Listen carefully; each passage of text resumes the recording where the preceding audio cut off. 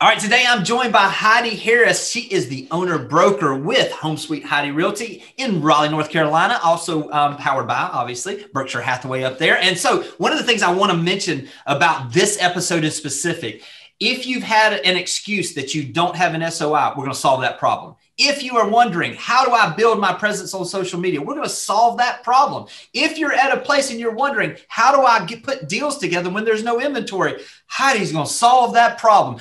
Stick with us and let's get to it.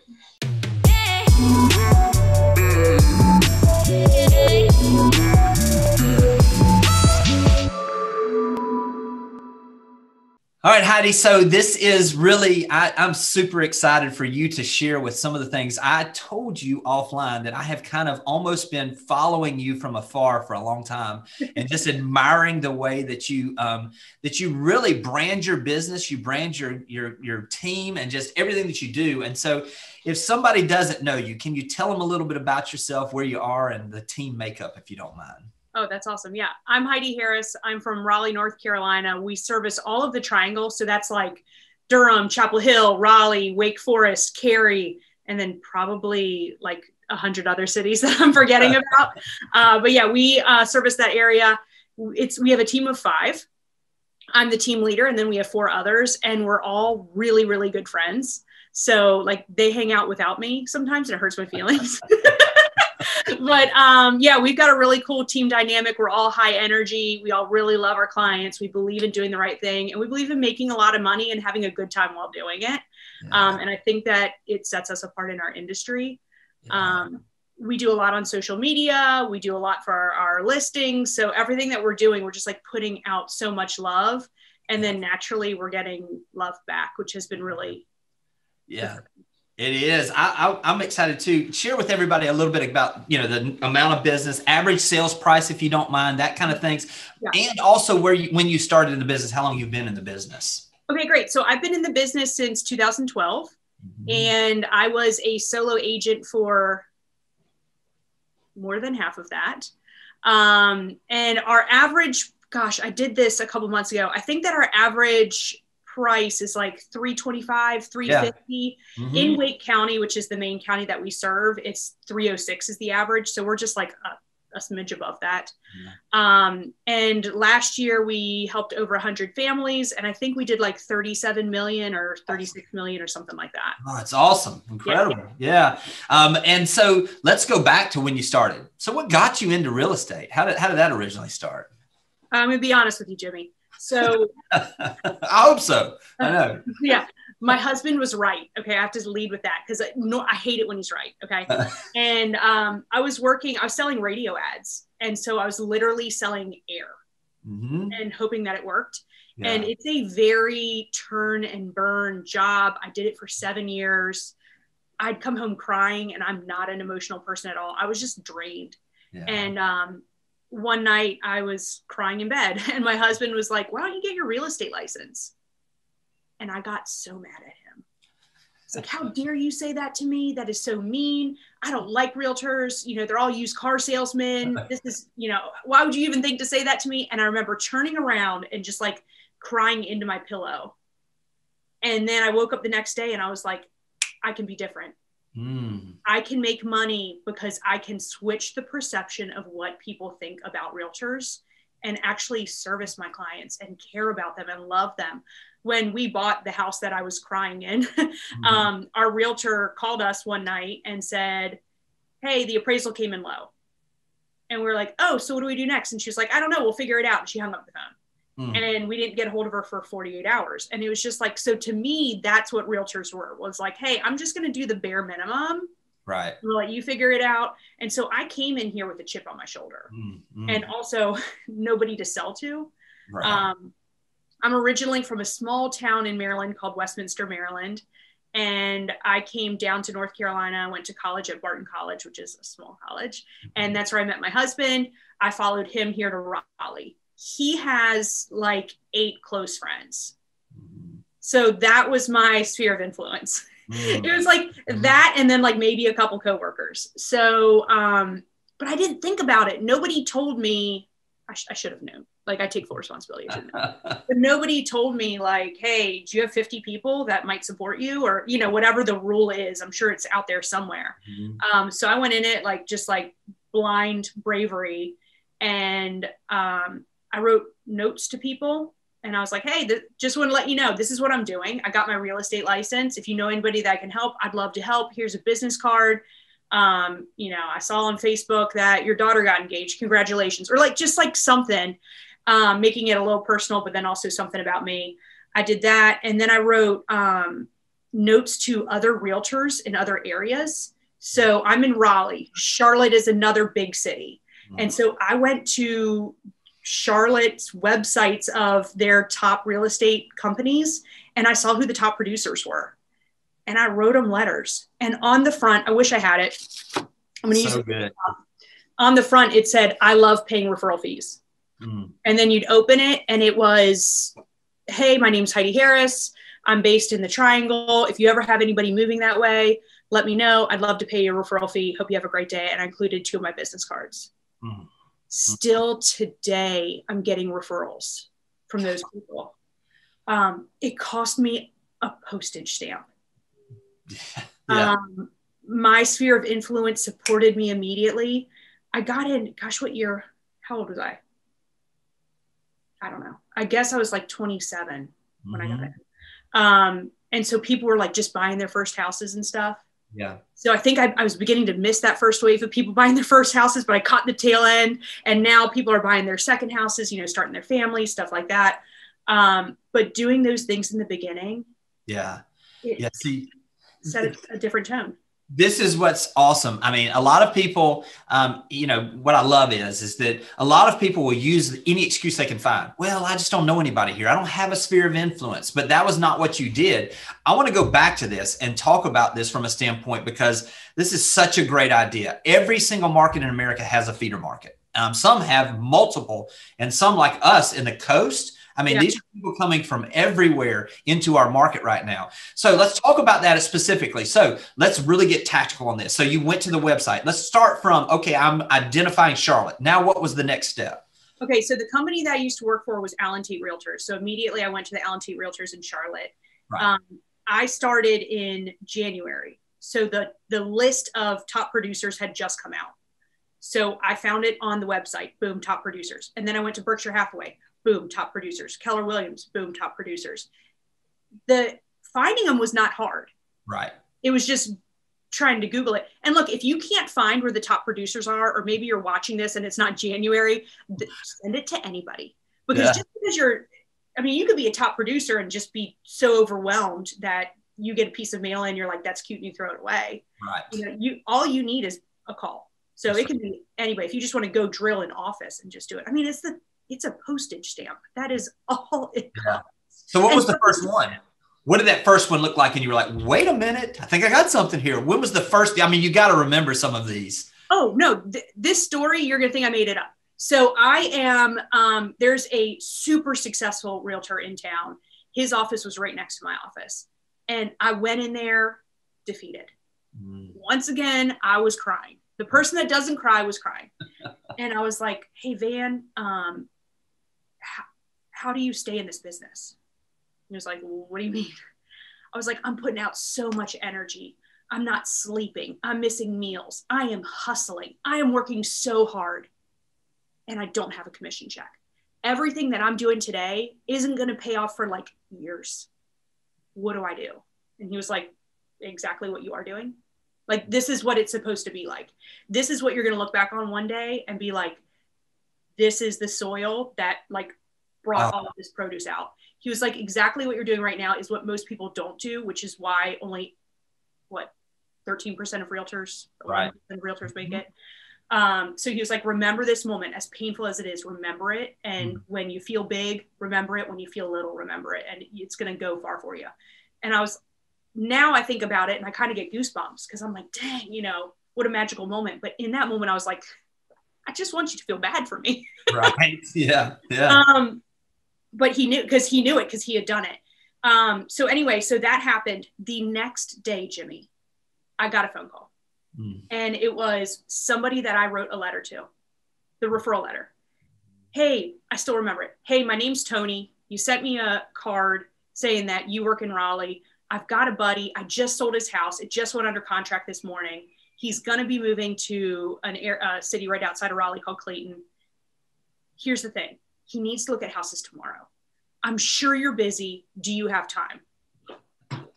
I know. Yes. Let me see if I can organize my busy schedule of complaining, right? And so I was like, ooh, let me see what I can do. And I showed this guy one house. He bought it for cash. He closed in 2 weeks. Come on. It was my first closing I had. It was super easy. It was new construction, so there wasn't really too much to yell about. It validated that what I was doing finally worked. How many do you think you sent out total that first year? Probably not enough. Because when I did it, you're kind of hoping for immediate response. You got to think, when I sent it out, I sent that out in January. My first closing was in July. Yeah. So I probably sent out 50. That's it. I did not. Yeah. But I have still today, probably 7 or 8 of these people that we constantly pass stuff back and forth to from that. And my very first closing, they just bought and sold a couple months ago. So it was like totally full circle, and it was amazing. Yeah. So I'll say this. What would this have looked like if you'd done 500? You know what I mean? That's the thing. We always, because we just don't think about it when we're doing it. We want to wait for results. But if you understand, so somebody that's listening to this right now, that's sitting there going, Heidi did 50, she got one. Let me just say this. If you had done, why would you not? As long as you understand that it works, that's what we all do in our own business. But that's the beauty of like this. And this is why I appreciate you coming on so much, because now you're sharing something with somebody that I'll promise you somebody's going to text you in the next couple of months or email you. And they're going to say, Heidi, I listened to that and I can't thank you enough. That's the value of us being, helping each other so much in this business. I pray that you're right, because Jimmy, I've told this story to so many people. I've never had one person say that they did it. So my challenge to whoever's watching this right now is I challenge you to text me and give me your success story. It will work. People, how many times do you just get online and you're like, oh, I need a realtor in Charleston, South Carolina. You're just Googling somebody. Like, instead, be proactive. Send them your business card. I want to make sure that they make that a 2-person included on that text. Also, I want to be on that too, because I'm gonna ride your wave a little bit. So I appreciate this. So listen, let's go back a little bit, because listen, if you don't have an SOI, you've got to build your brand, or you've got to build it where people begin to know you. I know from your background, but talk a little bit about your background in college that prepared you and what you did with that to start working on social media to build that brand. All right. So I wish I knew that you were going to ask me this question. I have a news article from my college newspaper, so my college town newspaper. And it's me in my dorm room, and it's me being on Facebook and MySpace. And I was so cool because I had both. And it was like, the future is here. And it was me on social media. I started out just having a page because I was in college. It was a cool thing to do. But again, I had 8 people in my sphere of influence. I was writing letters to strangers. I was freaking out. And I just got on social media. I started a Home Sweet Heidi. That's the name of my team. Home Sweet Heidi Facebook page. I later started an Instagram page once that came around. LinkedIn has been amazing. Yeah. But what I do is I just update people. People like real estate. That's why Bravo and HGTV work with all these like real estate shows. It's interesting to people. And so I'm just myself on it. But I post at least twice a week. Yeah. It's important. People, you need to be top of mind. The moment that somebody thinks, I want to buy a house, I want them to think Heidi. That's right. So, but yeah, so really just college, it was just feet in the water, doing it for fun. Yeah. And now it's business. And last year we closed 30% of our business was closed from social media. And I'm not talking about like, my buddy who I also know from somewhere else. I'm talking about strangers, people that don't know us from social media, reaching out to us, hiring us. And look, the cool thing about social media is people think that they know me because they see me. Right. When I go in, I'm not being interviewed. People aren't asking weird questions like, well, how often do you get fired? You know, like this question's like, well, I don't know. Are you going to fire me? What's happening? I have the job. If they call me, I have the job because they automatically trust me because I'm myself. I keep in touch with them often, even though they're following me. But I'm excited to see what 2021 is going to bring with our social media. If we did that, because the year before we did 20%. Last year we did 30%. So can we do 40% this year? Hey, so this is what's cool. So how did you get started? What did that look like when you started to build your audience? Was it just the consistency, or were there certain things you did to build the audience? Oh, I got started so rocky. I was really just Googling the word home or like houses with a red door, just like make posts, and I'd get like 3 likes. I didn't know what I was doing, but I was doing it. And so little by little, none of this is overnight. None of this is, I don't have a rich daddy, I didn't used to do this as a job. I just did it and I figured it out. Blood, sweat, and tequila. But social media has been really cool because I've met a lot of friends on it. I've met a lot of realtors locally that now what they do is when they list a house, they tag me in it because they hope that they have my buyer. So it's been a really amazing evolution there, but it's really raised our trust level, I guess is the right way to say. I don't really know. No, it absolutely does. It helps people move. If we're in the know, like, trust business, they get to know you initially when on there. They begin to, all of a sudden they're like, well, I really like Heidi. She's got our energy. This is what we like. And then all of a sudden it moves to the trust because they start seeing you having success with other clients. I've seen some of your posts where where it's talking about those people and how you help them, how it's talking and telling the story of those folks. And so all of a sudden now, the second they come to you, they feel like they know you because they've walked with you through listings. They've walked with you through transactions. They've met your friends that were your clients have now become friends that are just gushing over you and the whole team. So it's absolutely that way. You brought up a good point, though. This is something I always tell people. I had an agent sitting across from me yesterday that said, and I was like, you will kill on Instagram right now. You should be doing, and this is not, and I don't want to go through the shame of only having a couple people like something if I post it. I said, it happens for everybody. You don't get to 1,000 likes or 100 likes or 50 likes without those first 1 or 2 that you do. Right. That will be that way.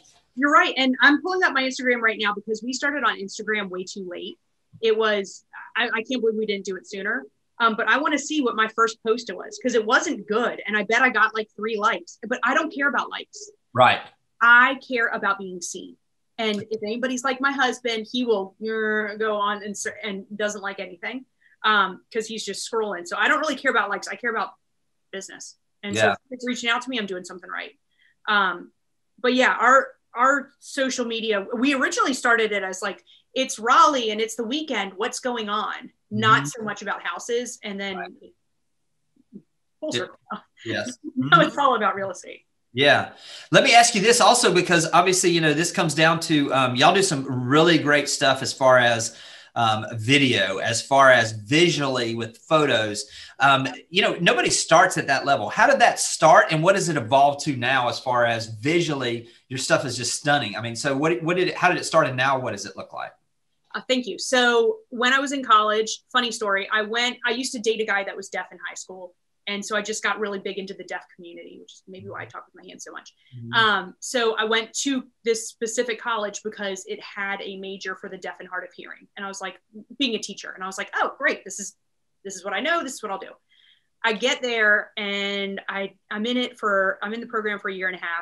My college advisor, I guess that's who it is, who like helps you pick out your classes. She makes a joke to me and she says, Heidi, I'm surprised this is what you want to do with your major because you talk a lot.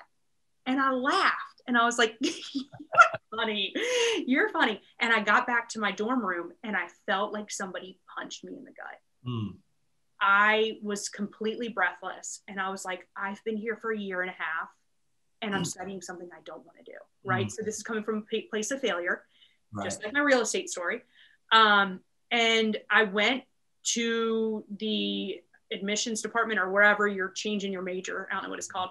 And I was like, hey, I'm Heidi. Can I please change my major? And they're like, sure. What do you want? And I was like, well, do you have a list? Like, I had no thought here. Okay. This is blind faith. And I looked at the stuff and I was like, well, communications. Okay, cool. Journalism. My aunt's a journalist. That could be cool. Great. Video broadcasting. All right, cool. And I turn it into the lady and she goes, oh, you want to be a news anchor? And I was like, yeah. That's exactly what I want. Thanks for asking. I certainly do.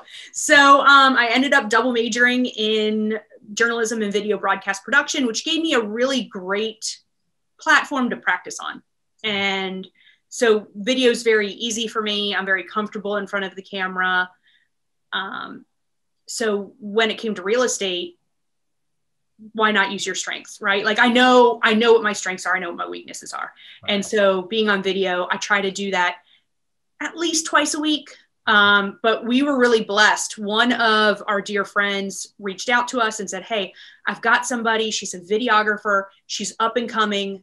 Do you want to hire her for a project? And I was like, sure.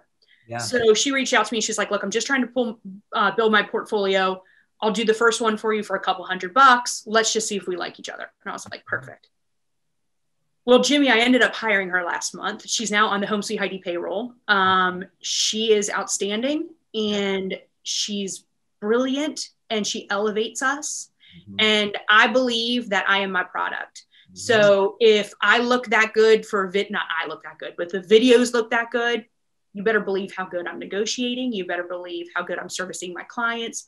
Everything matters. Yes. It's like how you don't go to a client's house wearing sweatpants, right? Like you go and you show up, and every time that I am putting anything out there, I want it to be done with class and I want it to be done with like the highest amount of quality. Yeah. Also, people rarely question how much I charge because they see what I put out. Mm-hmm. So they don't really care as much about. Absolutely.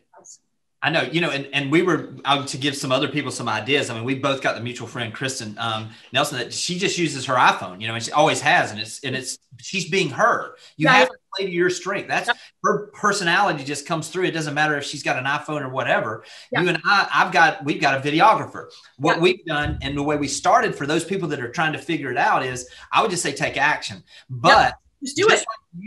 We went and found we actually did an internship program over a summer where we went to closest school to us, major college, which was Florida State University. We found two people that were very good at videography, brought them in. They got an internship with Berkshire Hathaway on their resume, and they got at $10 an hour. We did enough content shooting that, and they got to live at the beach. I mean, who didn't want that, And so they literally, we just shot things. We ended up hiring one of them as a videographer when he graduated. We've also now got one that is working with us. We've bumped it up. We're paying a full $15 an hour, for somebody that's extremely talented, and he wants to learn how to do real estate. So he's learning how to do real estate while he's adding value to us. Yep. And it's a two-way street.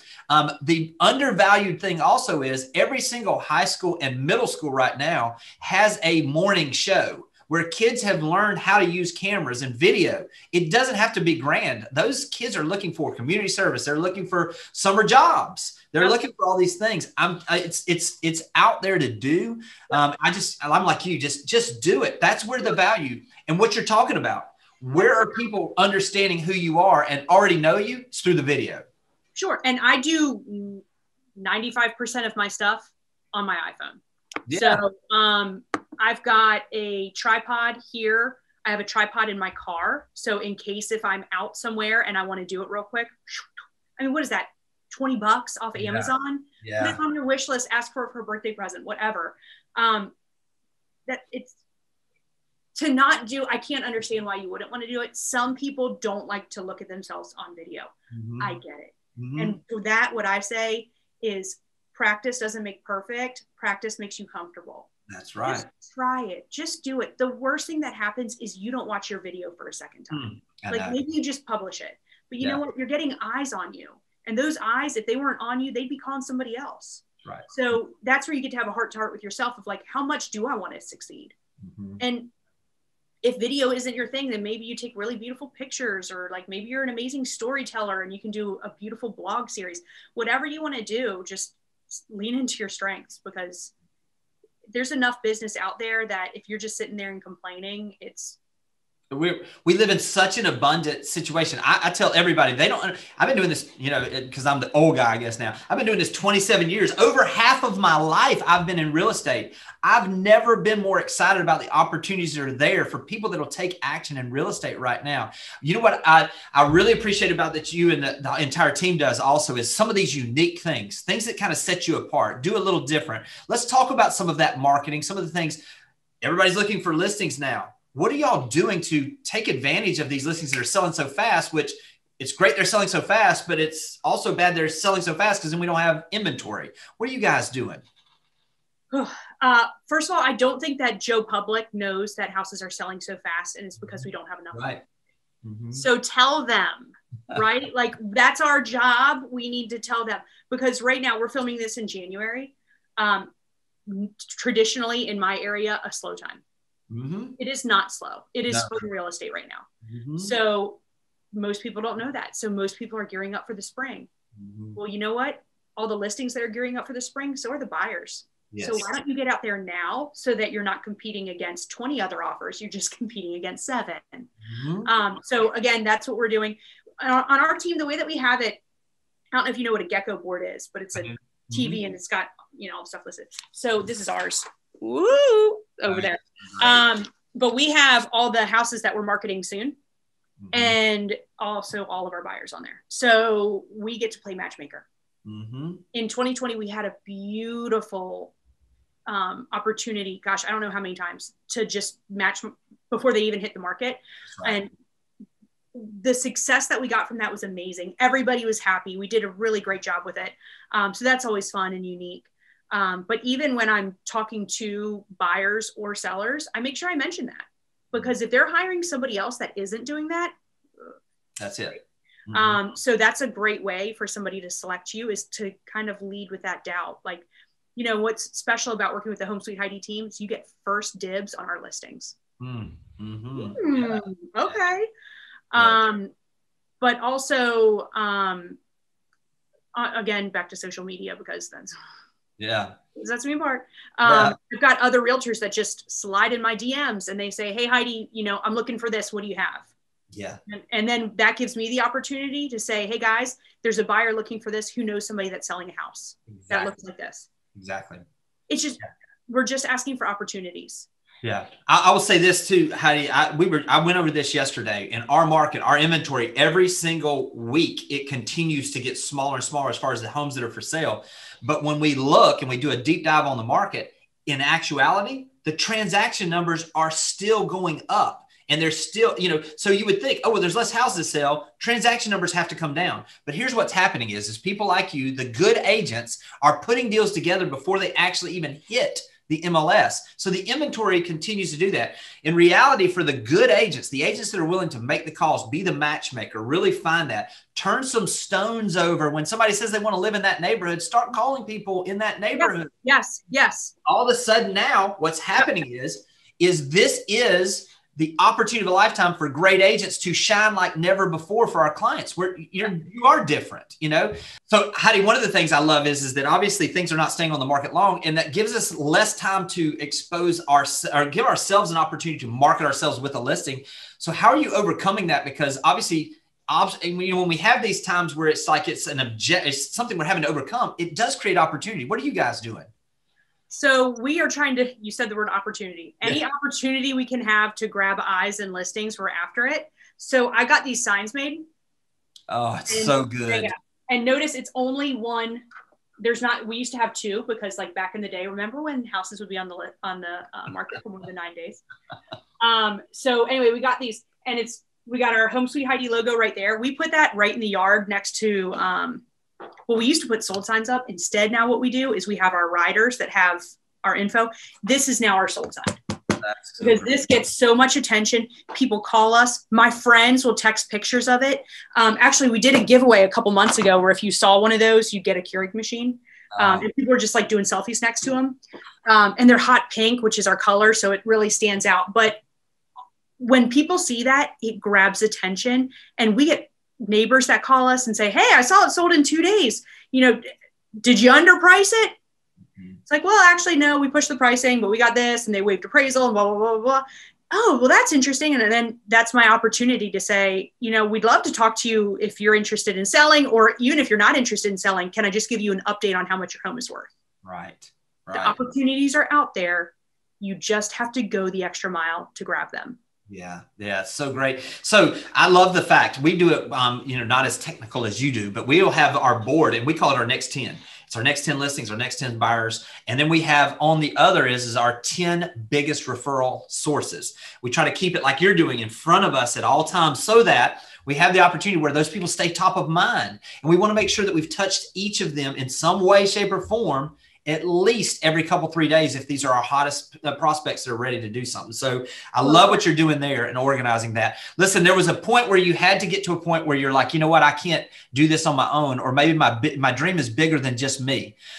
How did you decide to move into a team situation? And what was that first hire you made in the team situation? My first hire.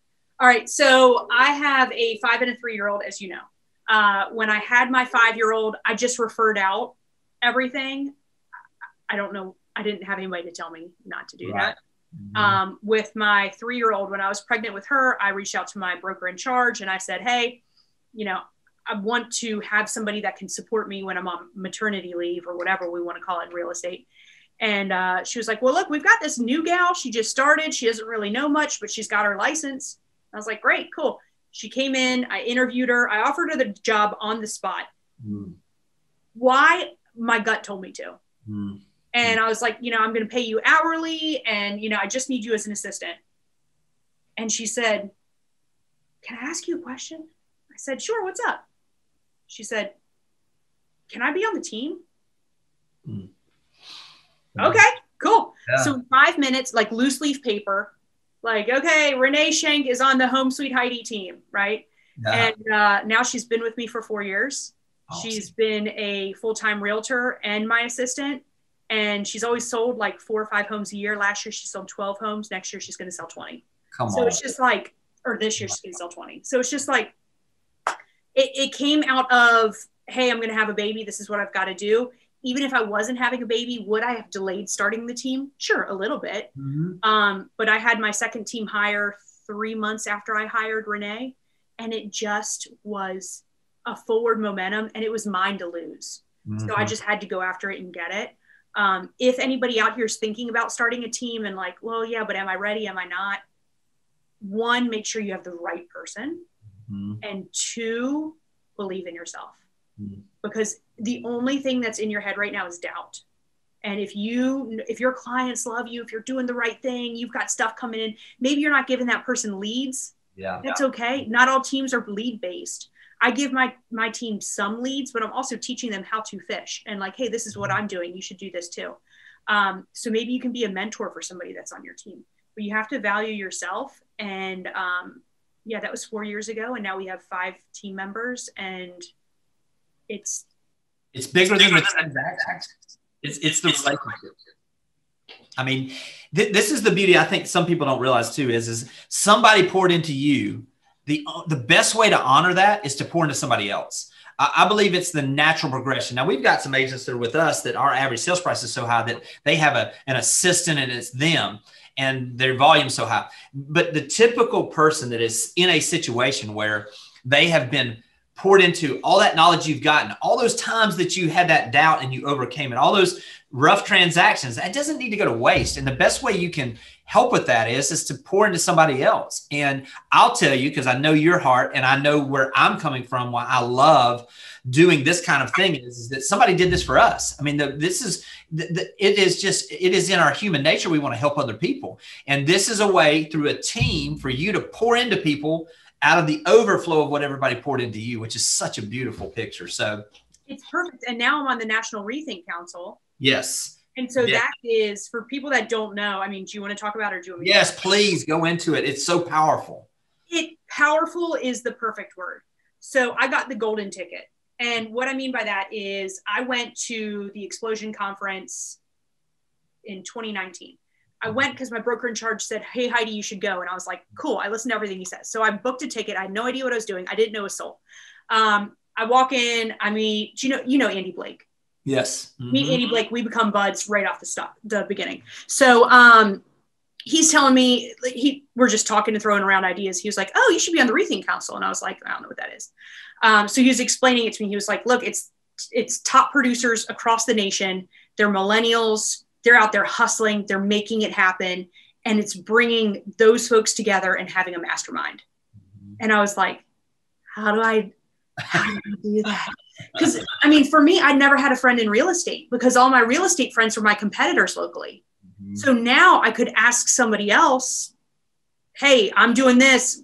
It's not working. What do you think? So anyway, I got the golden ticket, as I call it. And I started on the National Rethink Council last year. So January of 2020.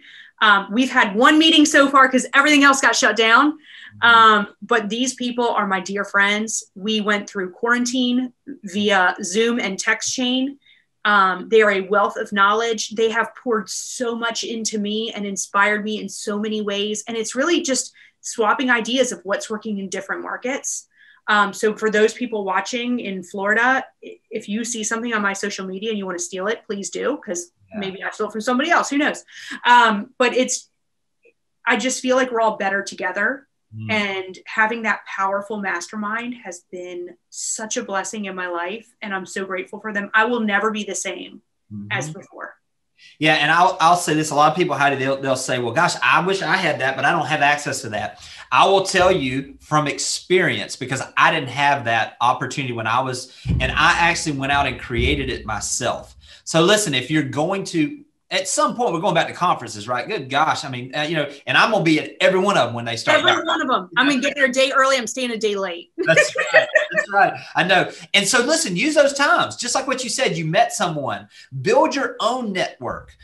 You can do it now with Zoom. Literally, I'll promise you, if you'll reach out to agents that are on the rise, if you're on the rise, for instance, or that is a top producer and you're a top producer and you said, listen, I got about 7 or 8 of us. I want us to talk about what's going on with listings. Could you jump on a Zoom call? You can create this so fast. People are begging you to do this. And let me say this, the best way to know what it and get the value out of it is host a party. I mean, parties are fun, but let me just tell you something. If you host a party, it's even better. I would highly encourage, if they don't have access to this, to really lean on that. Listen, Heidi, this has been tremendous. You have dropped so many great things for people. I mean, literally, they're going to walk away from this with actionable ideas. And so I really want to thank you for that. How do people get in touch with you? How do they find you on social media to connect with you? If they've got a referral that they need to send up that way, how do they do that?